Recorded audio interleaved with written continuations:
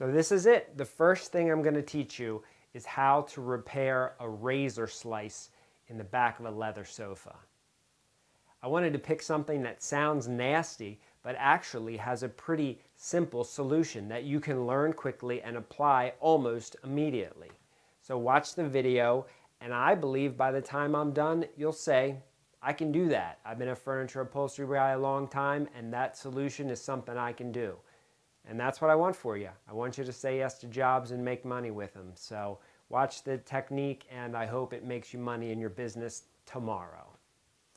All right, so here we go. Fixing a razor slice in leather.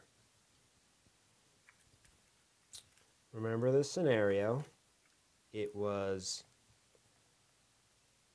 a slice into the side of the leather. If you remember, I asked the manager that specifically because if it was straight up and down, sliced through, I've been doing leather repair for 25 years and it's still a tough repair for me. So in that case, we would just have to say no, that's not something that's repairable. You're going to have to find another solution. But in this case, it was sliced to the side. Tools are simple here. Paintbrush, good leather glue,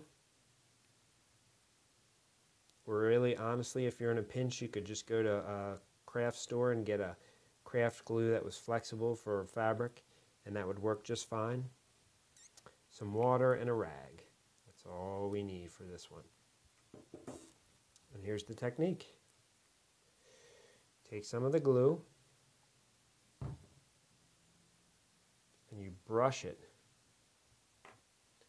into the side of the slit. Nice amount, so you fill it up nicely and make sure you're going to get a strong bond.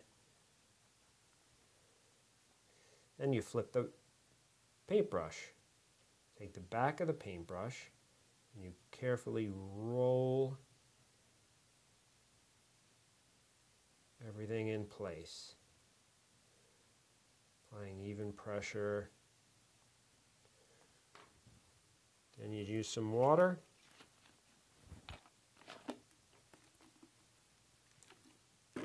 Wipe away the excess glue. And there we go.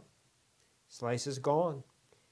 You can let it air dry, or you can use heat gun to force dry it, and it will be a good strong repair. It'll blend into the leather, nobody will know it was there, and this piece can go out on time. You're a hero to your furniture store. You've made a couple $100. Everybody's happy.